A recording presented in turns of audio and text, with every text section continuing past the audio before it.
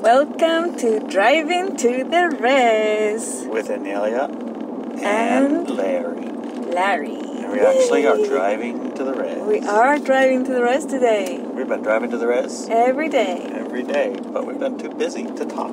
I know we have. Plus there was lots of noises in the car because we had stuff that we're carrying back and forth. Yeah, and then we also got distracted with listening to our own favorite podcasts. Yeah, we do have favorite podcasts, that is true. We found one that we're not exactly fond of. And we stopped listening to that one. Yeah, we're not going to record that one anymore. No, we're not going to be listening to that one no more. What would you like to talk about today on our drive to the res, Larry? Well, I would like to talk about the effects of the sigil. They have been quite amazing. Quite amazing. If you're not familiar, what we're talking about is the sigil that I created and released a couple of weeks back now, or something. I wanted to raise my hand. Mm-hmm. I was there. I facilitated the machinery. Yes, that is true. So I want to get some partial credit here. Okay, so Larry and I created the sigil. Because it's all about Larry, right? Well, you know. So, yeah, credit where it's Yeah, okay. So, it was Larry a niggle. And I created a sigil. It was a niggle that you had that I helped facilitate. You did facilitate it, yes, you're right. That's all the credit I want. Okay, yes. With Larry's facilitation, I created a sigil. Now I feel better. Thank you. And the sigil is about lifting the veil of forgetfulness from the human collective, basically. But only those individuals... Yeah, specifically, right. Only those individuals who were born to raise the frequency of the planet. In other words, light workers, people who are very high frequency, and they were born to bring this planet and this species on this planet a few notches up in frequency so that the experience here is one of light, right? Mm-hmm. And stepping away from the light-dark paradigm where both are fighting each other, right? So, and there's agreements, in the light-dark paradigm, there's agreements for things such as war, torture, nasty things being done to nasty people and nasty people. Pushes. Yeah, and pushes are low frequency pushes. Yeah, and lots of people willing to have experiences of victimhood because they have erroneous beliefs, thinking that it's going to teach them lessons and stuff. But there's my righteousness coming out. Anyways, apart from all that, the sigil is directed at individuals who choose to do it for themselves. And it's very specific to affecting the individuals who came here to raise the vibrational frequency of the planet. And it's not forever, so the person has a choice to say, hey, I have a moment of lucidity, and I understand and I see why I'm here, what we need to do, what the world's about, what reality is about. Right. And now I'm going to keep that lucidity forever. Or they can choose to say, I've changed my mind. This nasty stuff is awesome. It's kind of entertaining and cool and whatever, and I'm going to bring the veil back. So it does not violate free will on anyone. Only individuals who came here to do that are affected by it. And we have been seeing a lot of actual real-world results, particularly with the people, obviously, that we come into contact with, and they have been using the sigil every day. They have been reporting that they've been getting memories back, and we talked a little bit about this, I think, in a previous I don't know if we talked about it other than in between ourselves. Maybe we have. Maybe we did, maybe we didn't. But I thought that it would be interesting to talk about, when you talk about the sigil, it's a 50-50 chance we remember what we did with it. Yes, because it's a sigil that it's like dissolving a veil, right? So what's important is that individuals are more clear in their heads, there's less fogginess, there's more understanding, there's more, the capacity to retain information and data is greater. To recall what they've heard before and the difference between that and the current hearing. Yes. Which oftentimes I found in people, they'll only hear what they think they needed to hear or wanted to hear. They won't actually hear the words. They just hear an affirmation of what they already think they know. Right. That is very, very, very common.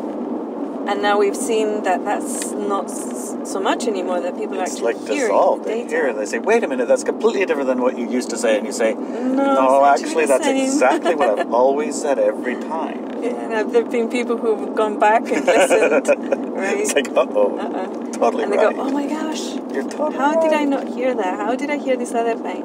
Yeah. So, very, very, very clear effects on the people that we know. At a social, global level, we have been perceiving more and more individuals who are realizing that this whole coronavirus scare is not what it's being marketed to be, right. but it's more like one of those, what are those called when they create a crisis and then they offer the solution? Oh, it's called the normal manipulation technique of a population to get them to go where you want them to go. You put them in fear, scare them, put them in hopelessness, even lower frequency, and then offer a solution that's the one you want them to do, that they wouldn't have done otherwise. No, because it wasn't good. No, but it looks real good when you're in desperation, right? Yeah, when you want to get out of desperation, when you're starving to death, and you might lose your home, or you lose your job, or you lose your support, or you lose your family, or your grandma, grandpas, or your moms, or other members of the family. You want to get out of that and back to the way things were, because the way things were might have seemed bad, but now that seems like the best thing in the world. I just want it like it was. So in order to get it like it was, all you got to do is this, and then there you go. So go do this, whatever this is. It could be getting a shot. It could be who knows what. That's the solution that a population would be directed to do. What's been surprising is that we've seen like hundreds of thousands of people, even probably millions of people, maybe billions of people out there who are saying, no, I don't think so. I don't actually believe this one, right? And that was shocking and surprising to me. It was a really great surprise to me that so many people out there their veil is being lifted from their eyes, right? Basically, right. You can tell you're being conned. There's still plenty who don't have that, and you got to understand that those are the ones that last time we tried to have this split, they said, no, you're blowing my free will. Mm-hmm. I want to have this experience. Right. So you might think, oh yeah, so it's all egoic, Inelia thinks that she created a sigil with Larry's facilitation, and that created a change in the entire planet. Yeah, right, she's taking all the credit, blah, blah, blah, blah, blah. Here's the thing. I don't see myself as any different from the human collective, and I don't see you as any different from the human collective. And we all bring our gifts and skills and abilities. And I made it extremely clear in 2010 that my role here on this planet was to bring the message of empowerment, to raise the vibrational frequency of the planet. I started with the vibrational. Just raise the vibration of the planet, because that's nonsense. What was necessary, right? At the time, that's what was necessary. And in 2011, when the human collective decided to split, it changed to the vibrational frequency because I chose the light side, like all of you have too. So understand that raising the vibration meant the dark and the light were all louder, amplified, so that makes it more visible, right? Right, because in my opinion, at the time, I thought when everything becomes really, really loud, people will see that the dark games are so nasty and not resonant because they're not invisible anymore, you can see them, that they're going to obviously choose to remove them and to stop them, those games, right? Those experiences. But a different thing happened, right? What happened was, a lot of us did feel that and started waking up and teaching ourselves to expand our awareness. But also, a lot of people decided, hey, this, dark games are kind of cool. I like them and I want to keep them. I'm not done with them yet. So that's when the split was decided by the human collective. And so it's not like Inelia did it. It's about us. We did it. Us, the human collective, did it. I just delivered a message that us, as a human collective, needed in the physical world. And I figured out ways to do it. And I'm 100% sure that other people around the planet have been doing the same thing. In their way, right? In their way. And you maybe have been doing the same thing in your way. But it's all orchestrated, so all the dots can come together, and then the overall effect is massive. And these sigils are part of the human collective, and they're very, very powerful. And this sigil has spread all over the world. It's all over the world. And if you want to spread it in your neighborhood, with your people, with your families, go ahead, and we're going to put a link here on the podcast description. You can also go to my website, ineliabenz.com, and download the sigil there. It's on the front page. If you scroll down a bit, I think you're going to find it. And we put it on our Weeby Gaia too.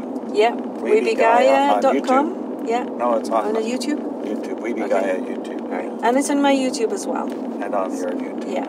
So it's available. It's available. It's out there. You can share it, expand it, and use it.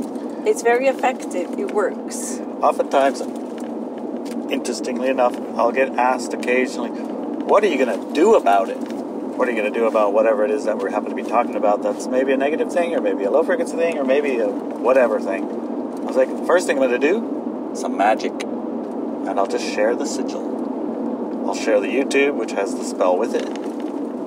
The image, and that's enough. Yeah. If they're here to raise the frequency of the planet, if that's why they came here, that'll be the nudge they need to figure it out. And if they're not, it has no effect. No effect. They don't even see it. They don't even notice it. They might play it, they might not. Even if they do, it'd just be powerless on them. And that's why it has so much power, because it can't affect them. It can't affect them. So it can't be deleted in the human collective because it's violating. Can't be interfered with. Yeah, free will or anything. It's not. So there's no violation of any. Yeah. And the reactions and feelings that people have had with the sigil are like quite extreme sometimes, but it's like, oh my gosh, it's like their minds just explodes into source energy, you know? Yeah, totally. They get really happy and they feel it in all their bodies, goosebumps and everything.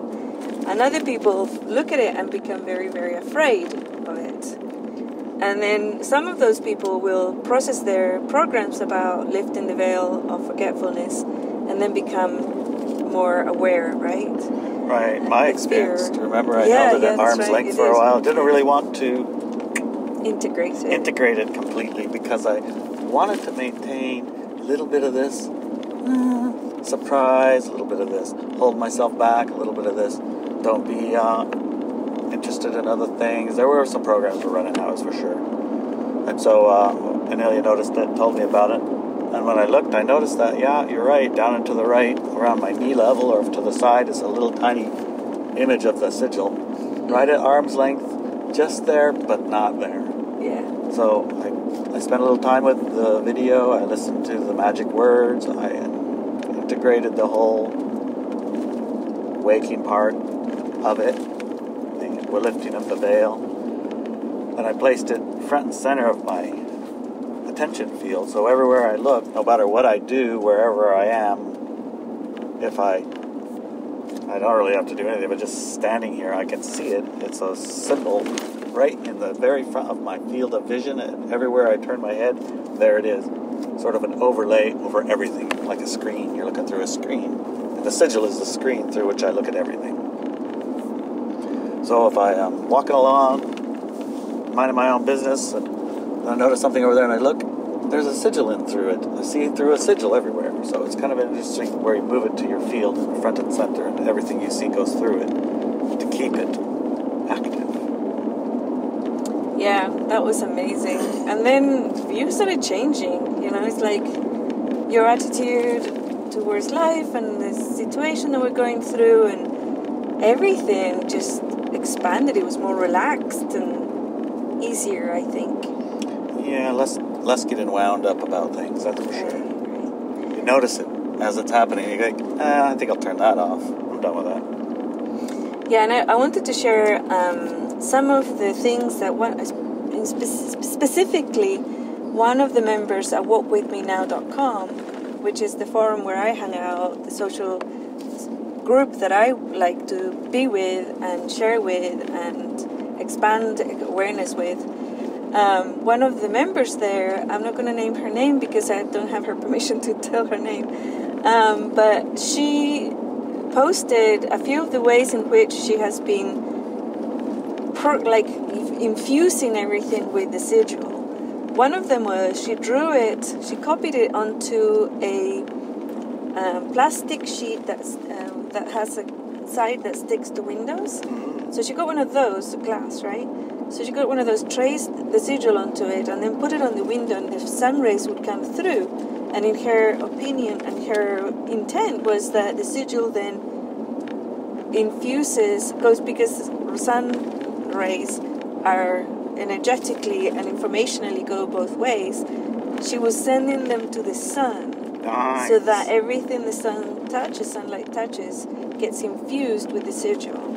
I thought that was marvelous, really fantastic. Awesome. And then she talked about other things that she was doing with it, like infusing water, putting the sigil in water, and then putting that water into the rivers and lakes, I like that things idea. like that. And there was another 2 or 3, but I just blew my mind.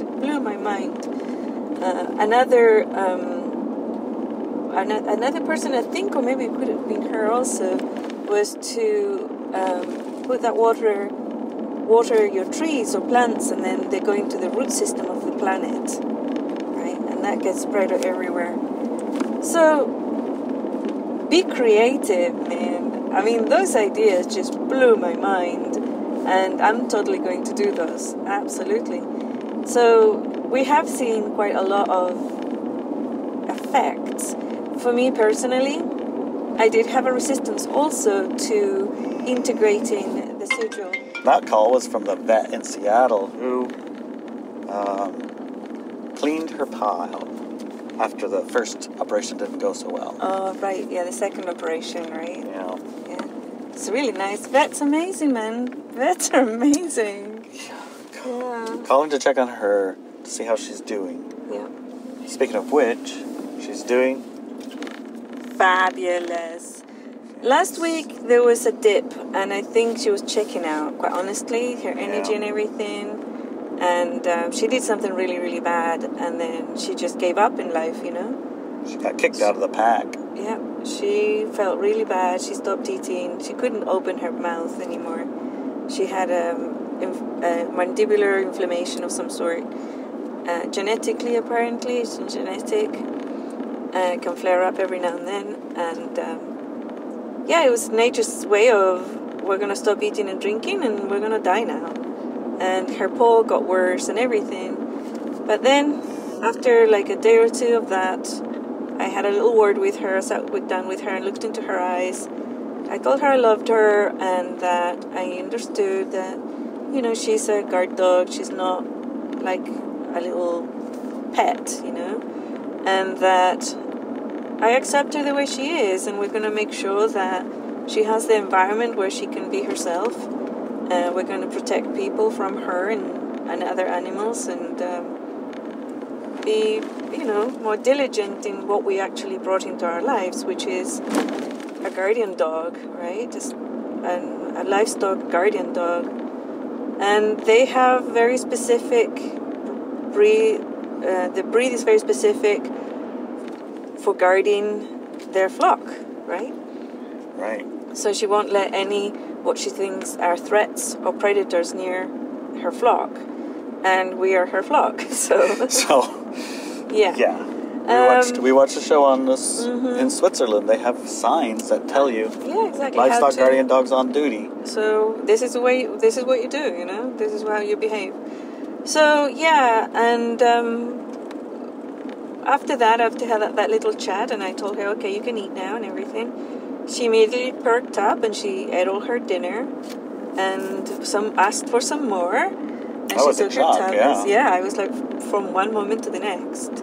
And she's been like bouncy and perky and doing her job. She's been guarding her chickens, and And she still can hardly move, you know. But that doesn't stop her. No, when she feels like she needs to, she goes. She does the guard dog. She does the guard dog. She has no injuries whatsoever as far as she's concerned. Yeah. But yeah, she's still got her bandage on, and she's still got the stem cells working. And hopefully, we're hoping to have good news tomorrow when we take her to the vet to have her bandage removed and her check, her vet appointment check. And to see, hopefully, it's back repairing. I would really like that. I don't want her to lose her leg. So, yeah, it's been quite an adventure. Kind of one of the consequences of our brides and grooms contract. Low frequency things aren't really permitted, so how do you have a high frequency guardian? Mm-hmm. That's one of the things we're learning. Yeah. And I think one of the ways in which you can have a high frequency guardian is to have very well defined boundaries.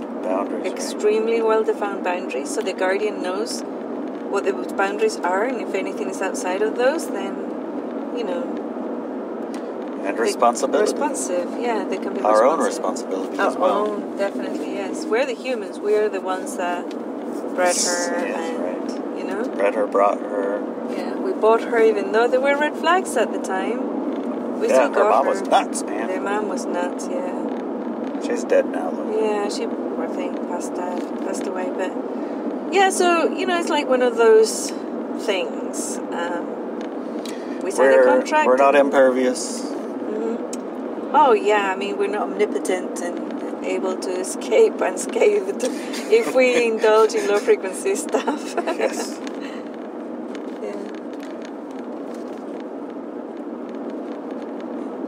So back to the Sigil. Our dog is fine. She'll be cared for, fenced. She'll be trained. We understand the nature of her and becoming more and more aware of the nature of her. And that's part of the Sigil's work, which is to lift the veil, right? Lift the veil of forgetfulness. Become aware of what you have, what you're doing, and what you're going to do about it. And be responsive about it. And be responsive, right, and responsible. Not reactive. Yeah, so with the Sigil, I also had some firewalls around it. Right, that's what we were stopped at when we got our call. Your firewalls around the Sigil. I'm going to let a Corvette go by. Woohoo! But I want one of those too. A Corvette. A Corvette and a 380ZX or whatever it is. 400, I don't know what number it is. So, that's interesting. The 2 times that I've tried to talk about my blocks around the Sigil, we have been highly distracted. And that's one of the signs of the veil. Mm-hmm. That when the information doesn't want to be heard, it gets distracted, right? And then you forget, what was I talking about? Or what were you talking about? And then usually what I do is, if I try to say something and 2 or 3 times the same thing, distractions come along, then I stop. I simply change the subject. Because it means that the human collective, or the people around that I'm talking to or with, are not ready for that information. So I just stop. Okay, so we'll write that one down for later. Well, it's only been twice. Okay, we got one more go. One more go. Okay, here goes. So I had firewalls around integrating the Sigil myself. And what I did was to process those firewalls. So what did it come along like? A firewall comes with words, sentences. It's very clear words. And it said, I don't want the veil to lift. That's what the words said in me. So I found them. Okay, where are you in my physical body, my energy body, my mental body, egoic body, and all those? And I found them. Okay, I found them. And then allowed them to exist, and I followed the energy line to see when they were placed there. And it was my physical body, elemental, and the emotional body. They were the ones who had placed this firewall, because even though at a soul level, at an awareness point level, I'm very capable and able to see past, present, and future. And I can function within life even though those are there. At an emotional, physical level point of view, it's extremely stressful, right? it's like dreading, right? Over dreading, over excitement. And just to stop that dread, the veil became very thick. I integrated it when I was 14. Before that, I didn't have it. But at 14, I integrated the veil, and it was really, really thick, and it provided like breathing space, and all that dread from my physical body and energy body just dropped away, which was very, very pleasant. And for years, I was trying to figure out what it was that I had agreed to put the veil in place, and thought, whoa, some nasty things must have happened, you know? I remember us looking at that. Yeah, so we went back, did some regression therapy, and sure enough, lots of nasty stuff had happened, but none of that remembrance or awareness lifted the veil, so it wasn't what had put it there in the first place. So I let it rest, I let it stay there for a while, and then it just came back when I was doing that. It was like that firewall was literally, I don't want to know because it's too stressful for my physical and emotional bodies. Even my mental body would go spinning, you know. And I didn't have any good, strong tools at the time to deal with strong emotions or dread or fears and stuff when I was 14, so that's why I implemented the veil. Obviously now I do. And the strongest exercise, of course, is the fear processing exercise. So the other day in our monthly call for Walk With Me Now, it was the book club, I think. Book club, yeah, it was during the book club. We have a book club at Walk With Me Now, and we have weekly live calls on that on Zoom. They're fabulous, fantastic. I would highly recommend to join Walk With Me Now just for the book club, man. Yeah, we try to keep it to the book, but occasionally we get off track a tiny bit. But it's related. But it actually wasn't off track. It was highly related. And they were talking about removing programs, because in the latest book that we're reading is the interview with the psychic assassin, and she talks about how she thought she had removed all of the programs, the controlling programs that had been infused in her to control her abilities and skills and all that type of stuff. But she realized she hadn't removed them all, and she was a little bit frustrated. So somebody was saying, oh, well, you know, removing programs and this and the other, and then we started talking about those things. Right. And the lady said, well, I'm so, you know, I can't remember the exact words, but it was something like, I'm impressed that you don't have any fears. Right. Like, you have no fear of anything. You're not afraid of anything. Right. And then Larry said, actually, you know, the fear processing exercise came in not because Inelia didn't have fears. Right. It was the exact opposite. It was because she had fears that it came through. Do you want to talk about that? Yeah, they were completely debilitating to the degree that you're practically unable to continue existing. Right, so it was... which doesn't seem like what you think, but the reason it came to be was because of that. Right. Because she couldn't move forward, she had to handle it in some fashion. And when she figured out how to handle it, it was like... I'm going to write it down. I'm going to write this down and share it, because it was so effective. Powerful. To move from paralyzed in bed, unable to move, to what she's doing now. Yeah. That's a dramatic change. Yeah. Which isn't to say being paralyzed in bed, filled with terror, is the right way to go about learning how to make a processing exercise. No, it's just coincidental. It's coincidental. Right. And it also is from the fact that I'm always looking under the hood, and one of my superpowers is to figure things out and create very easy to use tools to use in life to improve our lives and to raise our frequency, right? So that's one of my superpowers, and it goes hand in hand with the situation I was in. Right. So that's why I observed it, I looked at it, I saw what happened, and then I figured it out, and then I made it into a formula, because it was observing and looking under the hood. How does this work, you know? So yeah, don't think that you have to suffer or have fears and stuff to create beautiful things. You don't. You do not. I've created lots of other tools that are not related to low frequency energies at all. Completely agree. Most of those came as a consequence of processing all that fear. I wouldn't say that's quite accurate. Well, subsequent to? After that was handled? Well, no, not really, because I had actually used other tools and have been creating tools my entire life. But I hadn't thought about that one because, quite honestly, being afraid or not being afraid didn't actually do anything for me, right? It didn't just stop always me. there? Yeah, so I grew up and I thought it was normal that you wake up in the morning, first thing in the morning, and your body is petrified and terrified and it can't move, right? Petrifying fear. It's like a fear so strong that you cannot move. How did that come about? Because of physical abuse from before I even was born, right? Right. So that was my normal. I didn't know there was any different. I thought everybody woke up in that state, right? So I suppose we can go into it and talk about it, what happened. Yeah, that's pretty extreme.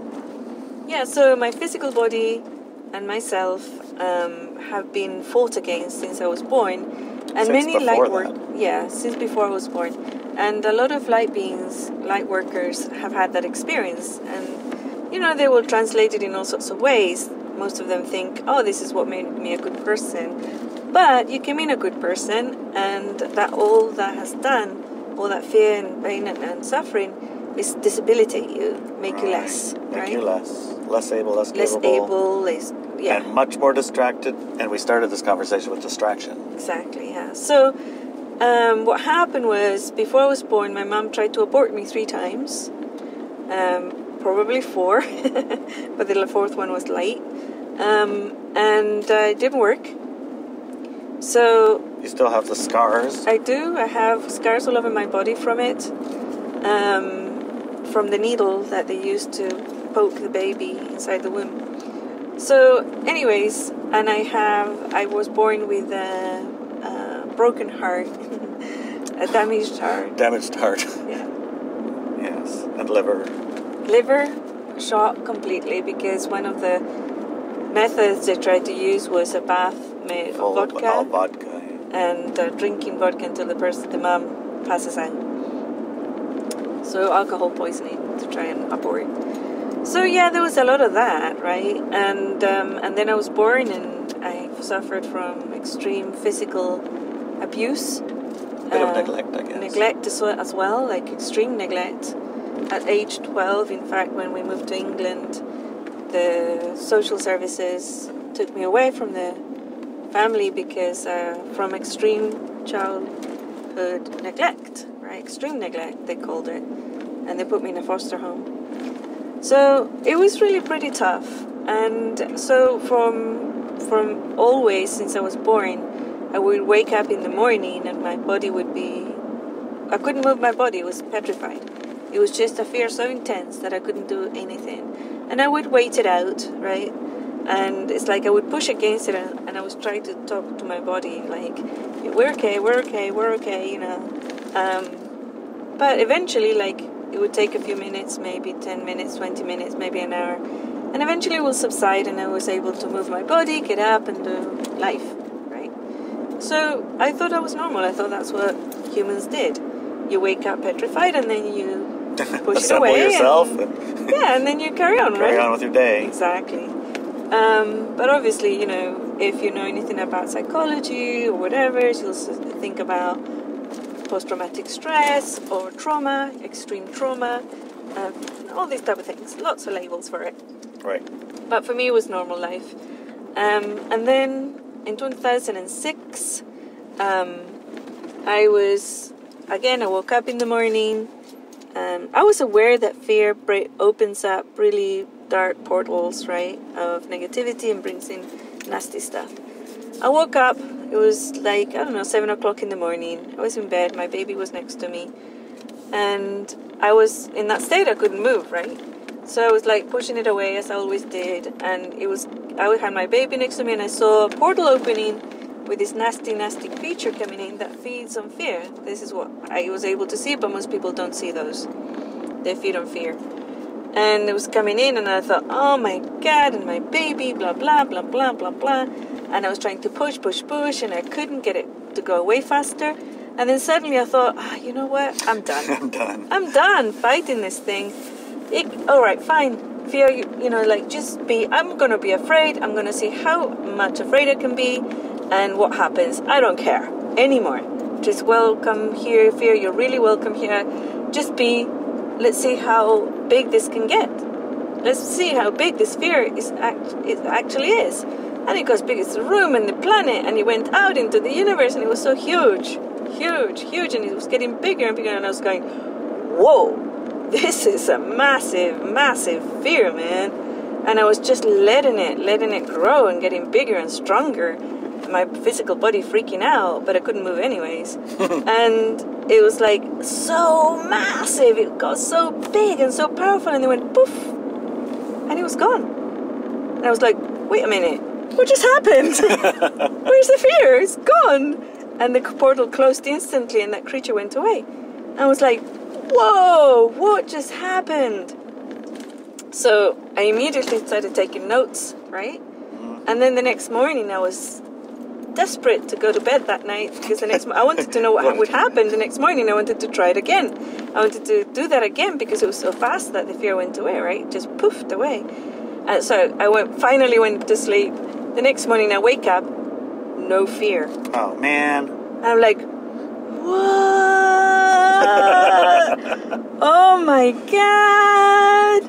Oh my God. It's like a whole different planet. Oh, wow. So I turn around and I shake my husband at the time awake, and I say, hey, honey. He says, whoa, what? He says, you know when you wake up? He says, yeah.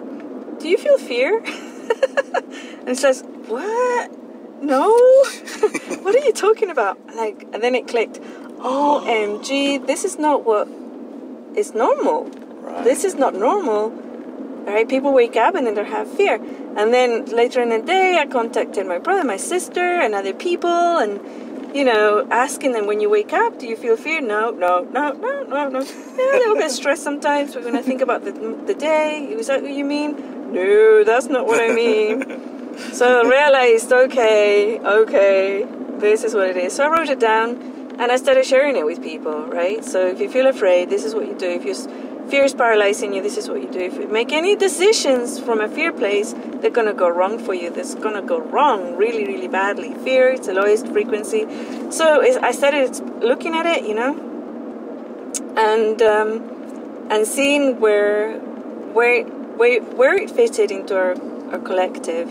And I started seeing all the patterns and why it's so broad and shared everywhere and propagated and fed and and then, so there was a lot of information, and that's why the fear processing exercise is available in my website for free. The whole text is there. You can use it. The first thing that I did during this pandemic crisis, social designed oppression tool for the masses came out, was to release the fear processing exercise in my newsletter for everybody to use, right? Because I know that this is what brings the planet down. But the tools that I create, expansion of awareness and all these other things, they're not related to fear. But if something's stopping you because of your fear, most definitely is the very basic, the very first thing that I teach people to do. First of all, deal with your fears, and then we'll go on and use other things that will help you do other things. Right. You don't want to be carrying your fear into your expanded awareness realms. Nope. No point. You don't want to do that. I think we're on the res. When we're here, we're at the res. Yay! Well, talk to you next time. It was lovely. Bye.